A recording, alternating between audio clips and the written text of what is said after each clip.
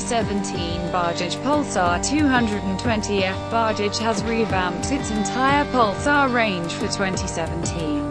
This has been done in view of the aging lineup and also the upcoming emission and safety norms. One of the fastest Pulsars, the Pulsar 220F, gets certain new additions as well. This has been the most powerful PulsarWe. Find out in our 2017 Bajaj Pulsar 220F gets an update in its styling.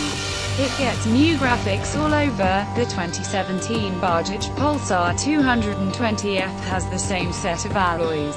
However, they now have color-coded taping on them. The 2017 Bajaj Pulsar 220F uses the same twin rear suspension. The ride and handling of the bike is decent and remains untouched. The 2017 Bajaj Pulsar 220F is an easy-to-ride bike in the city and highway as well. There is no ABS offered on the bike yet.